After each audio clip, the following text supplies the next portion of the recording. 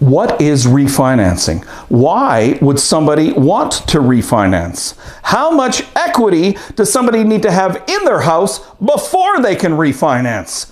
So many questions. Stick around because I've got the answers right after this.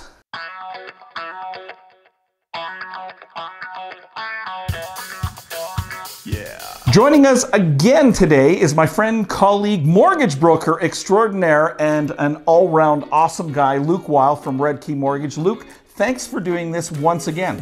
I'm happy to be here. Thanks, Steve. So today we're going to talk about refinancing, why people would refinance, how much equity somebody has to have in their house in order to refinance. So why don't we first define what is refinancing? Refinancing is breaking your existing mortgage contract for different reasons. One of which is to access capital, which is the most common reason, but some people refinance just to get a different rate. Gotcha. So accessing the equity that you have in your house for whatever purpose you desire. Exactly. So refinancing is the process of accessing the equity in your home. Why would somebody want to refinance? Why would they want to do that?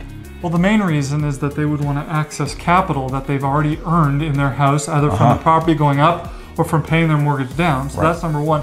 And number two is that they want a lower interest rate. So they would refinance their current contract with their existing lender to get a better rate.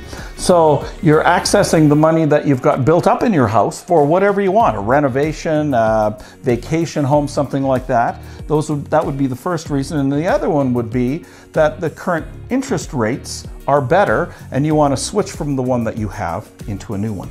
That's right. Great reason to refinance. So what I want to know is, can anyone who owns a home refinance? No. Oh.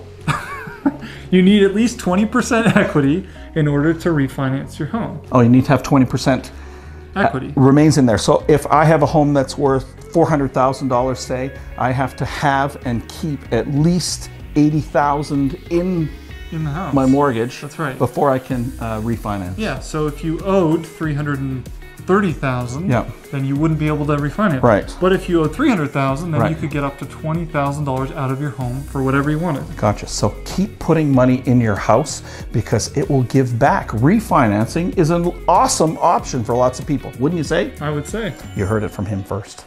So my name's Steve Strachan. His is Luke Wile with Red Key Mortgage. Thanks for joining us, and we hope to see you again sometime soon. Bye.